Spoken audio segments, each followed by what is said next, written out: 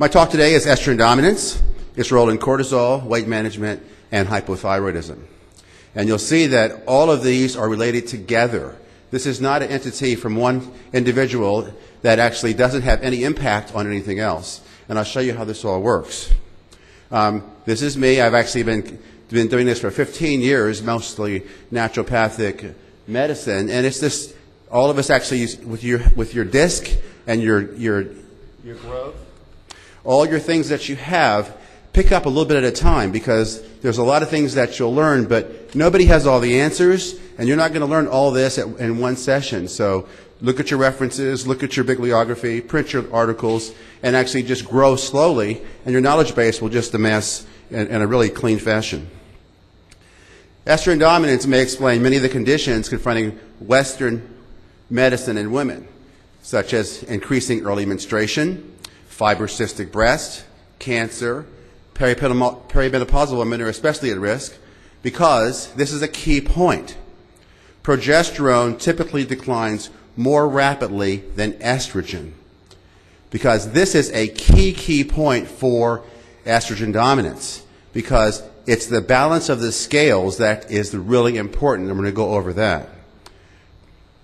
When we actually do this whole thing for estrogen, thyroid, cortisol, I'm going to give you a detailed insight into their beautiful relationship of how they all fit together, because a lot of the terms you heard today were SHBG, TBG, so we're going to actually pull that together for you so you can understand what those words really mean and have an impact for you so you know what to test for. And when you actually have estrogen dominance, it is a devastating condition to have because it causes so many symptoms: weight gain, bloating. There's a whole list I'll show you. So we're going to show you how, three things today. We're going to show insights into how estrogen and its dominance fits into this picture. We're going to give you common symptoms of estrogen dominance. And then I'm going to give you recommendation interventions for how you can shortcut this entire thing, or all the choices that you have using supplements, herbs, vitamins, lifestyle, basic and simple. And so your patients actually need the advice you're going to get for patient care. Estrogen is present in almost every body tissue. There are receptor sites in the brain, the liver, the bones, the uterus, bladder, skin, breast, blood vessels. Estrogen is everywhere, so receptor sites are everywhere. We all know that there's three estrogens, and we're going to go back to this slide here, which actually at the bottom of the pointer here, we're going to focus pretty much right here on this slide, and we'll go back to estrone, estradiol, and estriol. E1, E2, E3.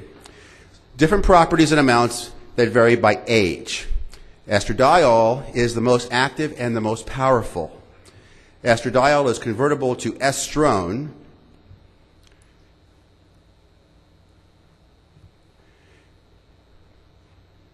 and vice versa. So it goes back and forth.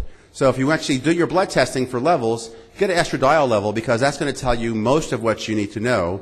Because if you try to target E1, E2, E3 individually, it's not going to be as specific for you and cost your patient more money.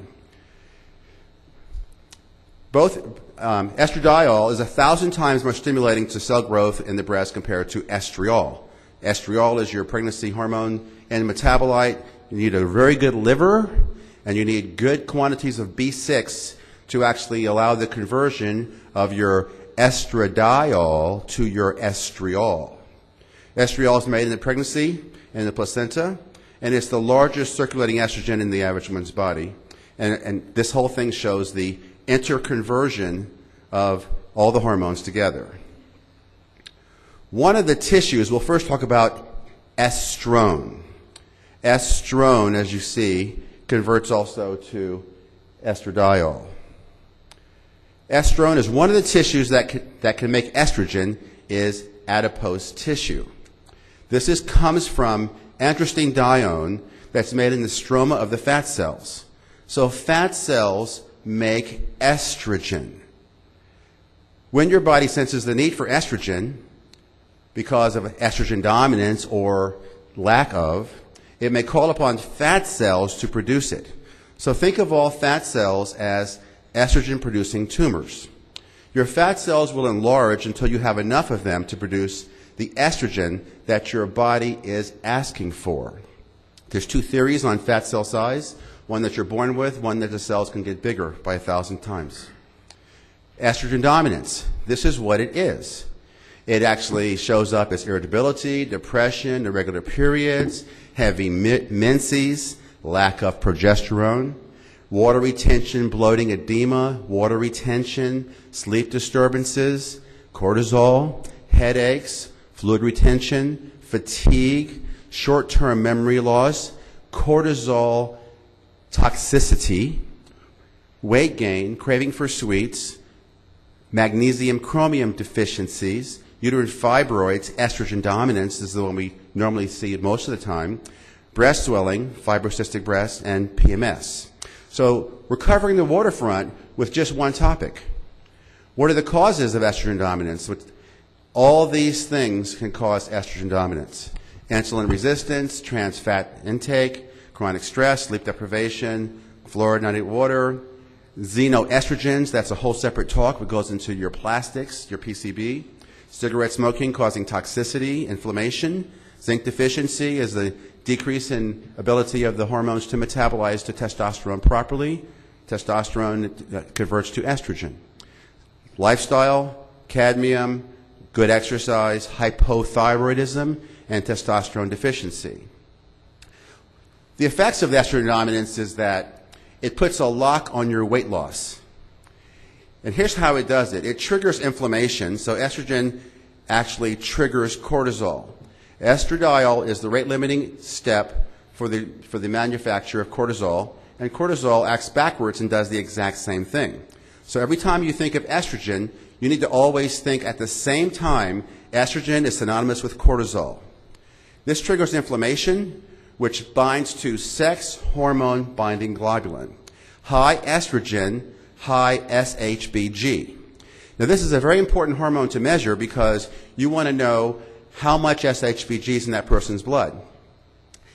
SHBG, as you heard this morning, binds up all your hormones. Sex binding hormone globulin. You heard this morning already that testosterone is only 2% active to be free to do all the things that it needs to do.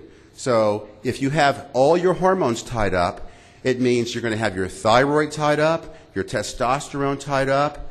So estrogen acts like a pig and actually ties up all of your receptor sites, like going to a parking lot and looking for a parking space for another hormone.